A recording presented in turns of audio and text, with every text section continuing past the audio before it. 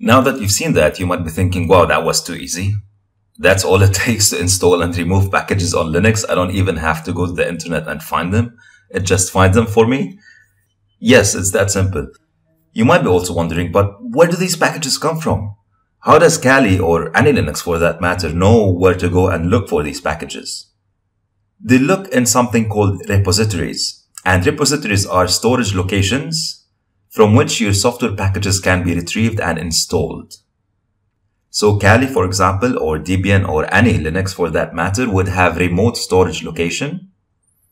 Once you issue the apt get command, your Linux box will go to that location, try and find the package, and if it does, it will download it and install it for you. However, sometimes you try to install a package and Kali cannot find it in the default repositories. So what do? First, let's have a look at what these repositories look like. They're usually under the etc/apt.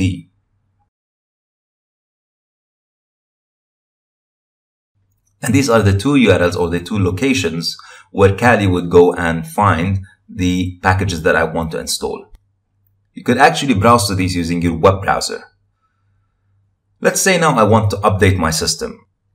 I can do that using the apt get update. Now that'll take a while, so I'll just speed things up a bit.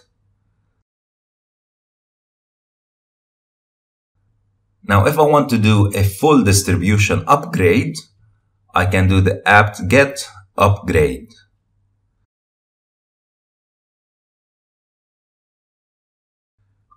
See all of that? These are all softwares or packages that would be upgraded if I continue with this command. Here's a post-exploitation tip for you.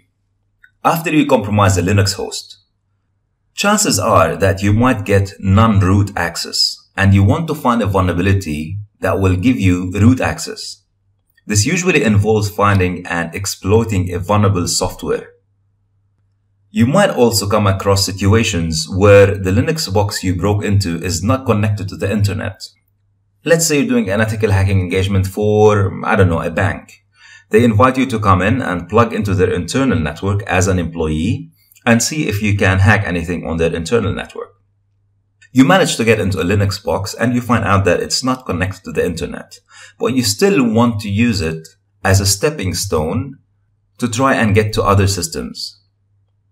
To do that, you need to install some packages on it, but it's not connected to the internet, it's offline. So what do in this case? For both situations, you could use the dpackage command. And this is useful in multiple situations. Sometimes software cannot be found in repositories. Nessus, for example, if you try to install it using the apt get command, you will not be able to find it. You'll find it, however, on the Nessus website, and you'll notice that it ends with a .deb extension, which means it's software built for Linux Debian. Unlike apt, however, we need to note that dpackage does not take care of dependencies for us. So if a package needs any dependencies, we'll have to take care of that ourselves. To get back to the scenarios that we discussed in our post-exploitation tip, to find versions of installed applications and hope that you are going to find an old, outdated, vulnerable one, you can do that using the dpackage-l command. To install a package, let's say I want to install Nessus, for example, after downloading it, I can do that using the dpackage-i command. And to remove a package, you can do that using the dpackage-r command. Now you might be wondering, but I just said that the Linux system was offline, and how am I saying that I can install Nessus after downloading it? That's going to be for another chapter. In another chapter, we're going to be learning how to download stuff on our Kali machine, and then how we can use our Kali machine as a server to upload stuff from our Kali to the victim machine. But for now, let's not worry too much about it. Let's just assume that you somehow managed to get the Nessus package on the victim machine, and you can use the dpackage command to install and remove it. Now remember, these are all situations that happen in ethical hacking engagements. Having said that, in ethical hacking engagements, you want to make sure that you have the permission to install and remove software. of your quote-unquote victim machine. So here's your mission for this section. On your Kali machine, install FileZilla. On your Windows machine, activate FTP. If you don't know how to do that, we explained that in our Hacking for Beginners course.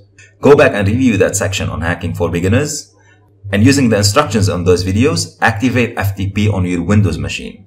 Then, from Kali, open FileZilla and connect to your FTP server on Windows. Try to upload and download some files. Then on your Kali machine, download and install Nessus. Once you're done, we can move on to the next section.